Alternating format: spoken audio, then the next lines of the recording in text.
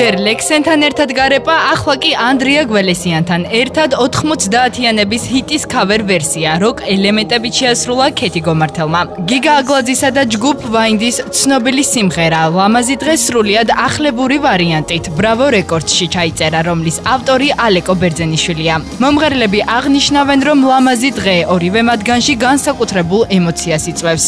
რატომ აირჩია ქეთი გომართელმა პარტნიორად სწორედ ანდრია გველესიანი, ქეთი აღნიშნავს, რომ პირველ რიგში მასთან შედარებით ანდრიას კონტრასტული ხმის ტემბრი აქვს, რაც სიმღერას ძალიან მოუხდა.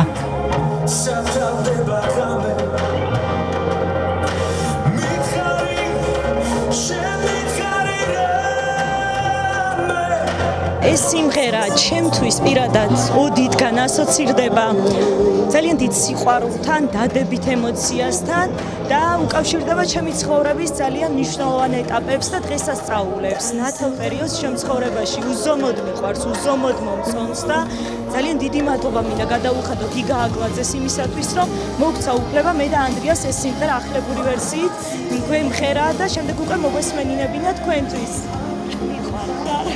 ემოცია რა თქმა უნდა სიმღერის სახელიდან გამომდინარე ლამაზი დღე. ანუ ფადებს რა თქმა უნდა ძალიან პოზიტიურ ემოციებს და შესაბამისად ზოგადად იმ დღიდან რაც ქეთიმ შემომთავაზა ამ დუეტის ჩაწერა, ვიყავი აი ზე პოზიტიურად განწყობილი და რაღაცნაირად ზუსტად ეგეთი სიმღერა გამოვიდა, ძალიან დიდი დრაივის მქონე სიმღერა და ქეთიზე რაც შემიძლია ვთქვა ის რომ არის უსაზღროდ ნიჭიერი გოგო. ძალიან მომეწონა, იმიტომ რომ გამეორდები ბევრჯერ თქვი ვახსენე, რომ ბევრჯერ იმღერეს ეს სიმღერა და ბევრი ვერსია მაქვს მოსმენილი, მაგრამ ყველა ვერსია რომელიც მოვისმინე, ამ ცდელობა იყო რომ დაეკოპირებინათ ის რაც არსებობს. აქ არის იგივე სიმღერა, არ არის დაკარგული თავის ფორმები და ყველაფერი, მაგრამ ამავდროულად არის ახალი. ჩემს ცხოვრებაში მთავარი ადამიანი ნიკა ხაჩიძეა. ასე გვეუბნება ქეთი გომართელი, რომლის დუეტის ამგვარი გადაწყვეტილება სწორედ მას ეკუთვნის.